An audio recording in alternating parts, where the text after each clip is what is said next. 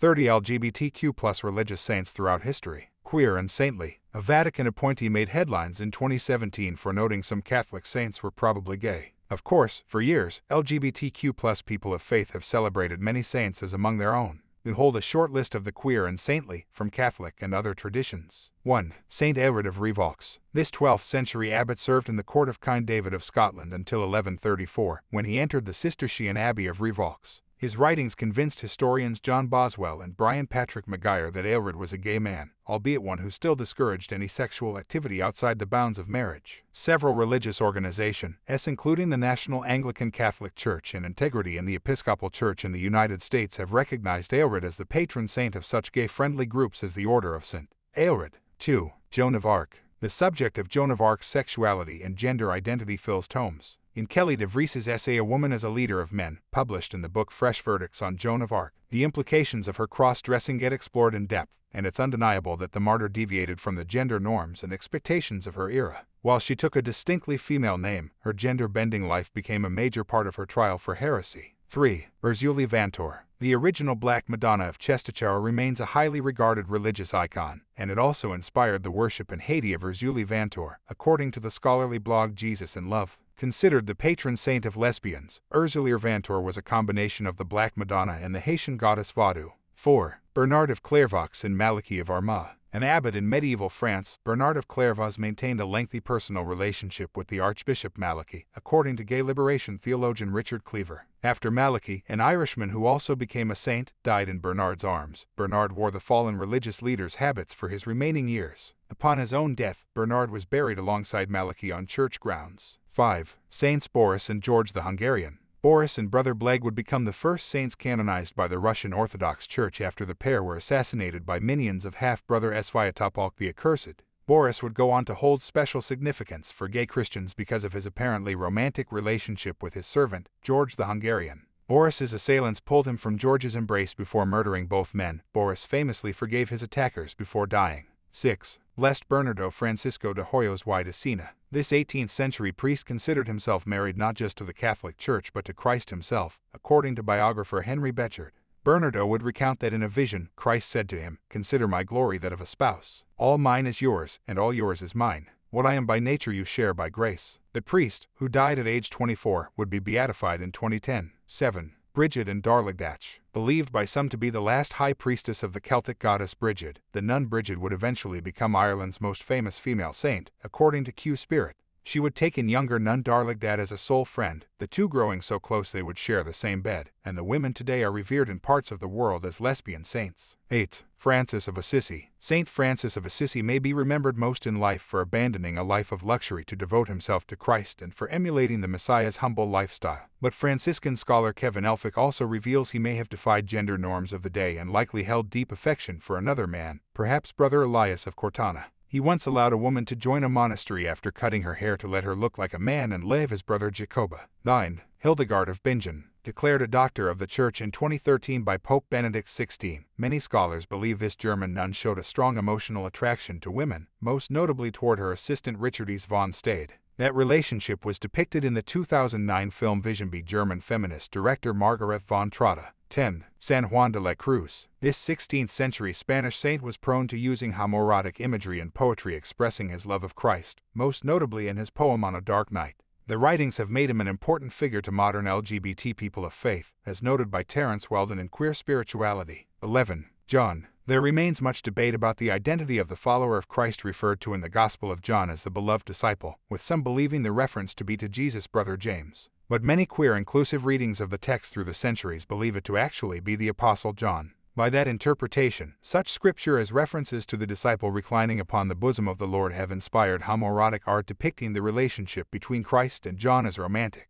This is the view explored in Marty Nisinen and Kiesi St. Journa's Homoeroticism in the Biblical World, a historical perspective. 12. Lazarus. Also in the running among scholars as the possible beloved disciple was Lazarus, with whom Jesus lived with for a period as family. The Rev. Nancy Wilson even suggests that Lazarus' sisters, Mary and Martha, may have actually been lesbian lovers while Jesus and Lazarus lived together as male companions. Regardless, the Lazarus story of resurrection remains a parable often compared to the coming out process, and is therefore a celebrated tale among LGBT people of faith. 13. Mater Juana de la Cruz. This 16th century Spanish abbess would insist in her lifetime that God had changed her gender in the womb from male to female. Her sermons would similarly depict a gender-bending version of Christ and God, something so controversial in her time that the Church would cut short her beatification. She has since become celebrated and revered by the trans community, and in 2015, Pope Francis restored her venerable status, as reported by Q Spirit. 14. John Henry Newman. The 19th century British subversive scholar was beatified in 2010, despite speculation that he may well have been gay. He lived for several years with Ambrose St. John, and though the men are believed to have remained celibate, Newman wrote that St. John loved me with an intensity. Newman asked to be buried beside St. John. 15. Perpetua and Felicity. These Christian martyrs lived during the early persecution of the Church in Africa under Emperor Severus, about which Perpetua would pen the Passion of St. Perpetua, St. Felicitas, and their companions. The writings describe how she met Felicity after both were imprisoned for practicing Christianity. Perpetua already had a child but makes no mention of her husband, and Felicity bore a child in prison as well. The women would live together until their deaths, when they were mauled by animals in a Carthage arena before being beheaded. Today, they are considered patron saints of lesbians. 16. Wylida Petros. A biography of this 17th-century Ethiopian saint, written 30 years after her death, described a long-time relationship with noblewoman-turned-nunna Hedda Christos. The two lived together, and while both had taken vows of celibacy, they openly proclaimed a romantic love for one. 17. Polyeucte and Nearchus. These Roman soldiers were among the first same-sex lovers in the days of the early Church, according to Yale historian John Boswell. A church would later be built in Polyeucte's name in Constantine, and scholars point to this relationship as evidence of greater acceptance in the 3rd century of same-sex relationships than the Catholic Church would show in later centuries. 18. Sebastian. Considered the main patron saint of gays by many, Sebastian was martyred in Rome in the year 288 on the orders of Emperor Diocletian. While no tales actually exist providing information about Sebastian's love life or sexual orientation, the fact so much Renaissance art depicts him in homoerotic poses demonstrates a strong connection to LGBT people. 19. Sergius and Bacchus. This pair of Romans who would eventually convert to Christianity were described in Greek texts as erastai, or lovers, and may have been bonded in an actual brother-making ceremony. The two were tortured to death around the year 303 after refusing to attend a sacrifice to Zeus. The Jesus in Love blog also says the men were publicly shamed by being forced to walk the streets in wedding dresses and proclaim themselves brides of Christ. 20. Simeon of Emesa and John. These 6th century Byzantine figures met on a pilgrimage to Jerusalem. The two ended up being joined in an early form of same-sex union before living together as hermits in the deserts for 29 years. Eventually, Simeon left, despite emotional pleas from John to stay, to form a church in Emesa. The two would be honored together as saints and share the same holy day. 21. Avertanus and Romeo. The monk Avertanus made the pilgrimage from France to Rome with companion blessed Romeo around the year 1370. But while stopping to pray at every church, both apparently became ill with the Black Plague, and they died in the town of Lucca about a week apart, according to the lives of the saints. The couple would ultimately be buried together in a single coffin.